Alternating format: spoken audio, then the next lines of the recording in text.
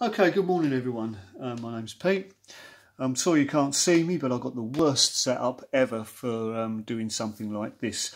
Okay, so I've been asked if I can do a small tutorial on how to make square wave music files for the flyback drivers.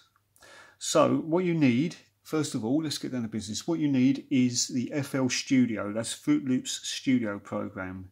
If you don't have it, you can always Google it and download a free version, which is just as good as the one you pay for. Let's get it up on screen, and here we go.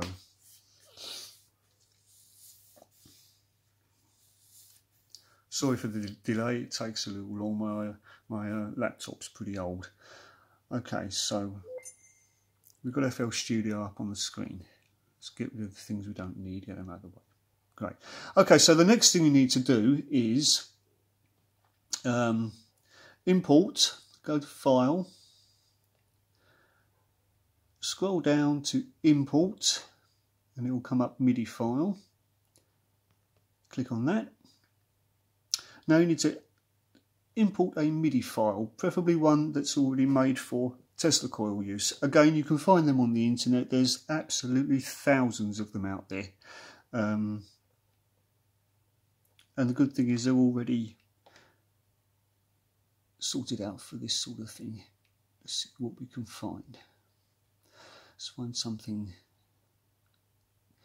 that's not too... let's have a look at Pirates. That might be a good one. Now FL Studio asks you what tracks to import. For now, just accept everything. So we just give that a moment to load up. I'm hoping you can see this okay. Really, this setup is terrible. Okay, that's loaded up. Okay, so now what we need to do is we need to go to the channel rack, view channel rack. So let's click on that and see what we've got. If it decides to work, that is. Oh, there we go. So there we have the channel rack. Now that is showing you the song, the MIDI file here. Now what we need to do is click on channel 1 of the channel rack. Oh no, sorry, yeah, let's click on that first. I'm getting ahead of myself here. Right click on that. Now we need to scroll down to replace. Oops. And we're going to replace it with the 3x oscillator. So scroll down to 3x oscillator and click there. Okay, now we've got the 3x oscillator up. All we have to do, it's very simple. By the way, this is the only way I know how to do this, but it seems to work quite well. Now, on each, the 3x oscillator is what it says it is. It's there's 3 oscillators, 1, 2, and 3.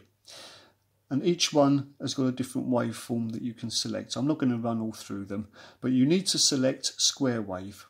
Okay, on 1, 2, and 3.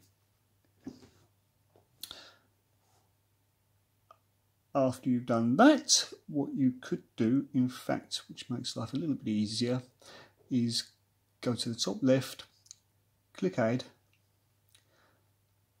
scroll over to Effect, where we're looking at, then drop down to Visual, and select Wave Candy. Now this is gives you a visual representation of the waveform that you're trying to find. It's much easier. Okay, let's change its colour, shall we? Let's have a look, see what we can see. Let's go for purple. Give it a purple background. Okay, let's bring that up. I'm only doing this really for your benefit so that you can really see what's going on. And we're going to enlarge the screen a little bit. And just for fun, We'll separate the two lines using stereo separation control down the bottom. Okay, now you can get rid of that because that's already there. Okay, oops. Go back to the channel rack because I need that. Okay, so on the channel rack you've now selected 3x oscillator. You've got wave candy up and ready. So what you now need to do is simply press play.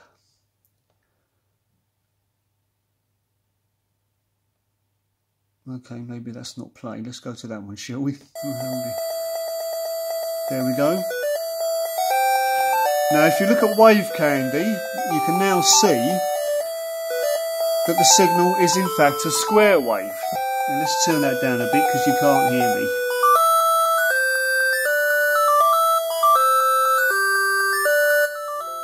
That's better. A little bit more. Okay. So now wave candy is giving you a visual representation of the wave that you're trying to find. And it's as simple as that. So if we... There you go, let's stop that, shall we? That's really all you need to do. Stop. Thank you. Okay, that's pretty much all you need to do. Now if you go back to flex, if you right click on there, and if you replace the 3x oscillator with flex, well, I can find it, that is. Where are we at? Where are we at? Okay, no, let's not bother with that. Let's not bother with that. Let's close that off. Where we are, where are we going? Let's close the whole thing down again. I've lost the plot here. Sorry about this. Let's come up there. We get rid of that. Okay. Now what I'm just trying to do here is to show you the difference. Unfortunately, I completely lost the plot on that one.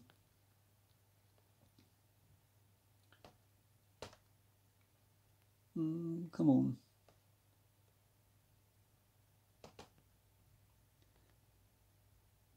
I really do need to get some better equipment, by the way. Okay. Let's bring that back up online again. Now, I just want to show you the difference between using the 3x oscillator and the normal one. So let's re-import that song. Here we go.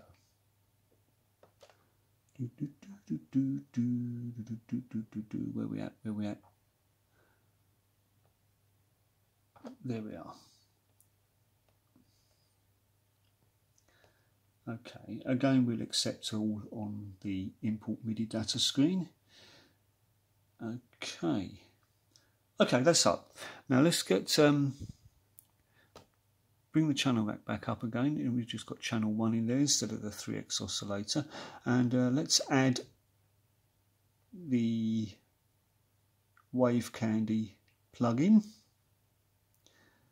Oh dear, where's it gone? Oh yeah, visual, there it is. And we'll go down to wave candy. Okay, let's move that out of the way a minute. Now just to show you the difference, where are we at? Let's get some colour back in there again, because it's just a little bit easier to see if you colour it up a bit. There we go. Okay, let's enlarge that. Now, if you play the song without changing it to the 3x oscillator, you'll see a difference in the signal. Oh, I pressed the wrong one again. Keep doing that. There you go.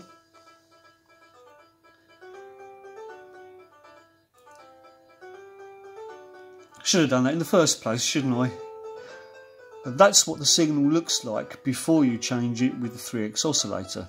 So let's just stop that. And let's just redo that again. Go to the channel where it says channel 1 on the channel rack, right click, select replace, down to the 3x oscillator, that comes up, select square wave on each of the oscillators.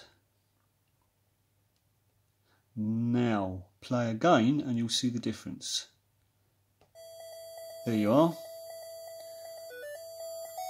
As you can see, the signal is now a nice clean square wave, and that's the sort of signal that the drivers recognise. So like I said, this is the only way I know how to do this. Jonathan of JR Electronics has come up with a better solution, but I've yet to actually get to grips with that. So I hope this helps. Please leave any comments, any questions. I'll be more than happy to answer them. Okay, thank you very much. Catch you again. Bye for now.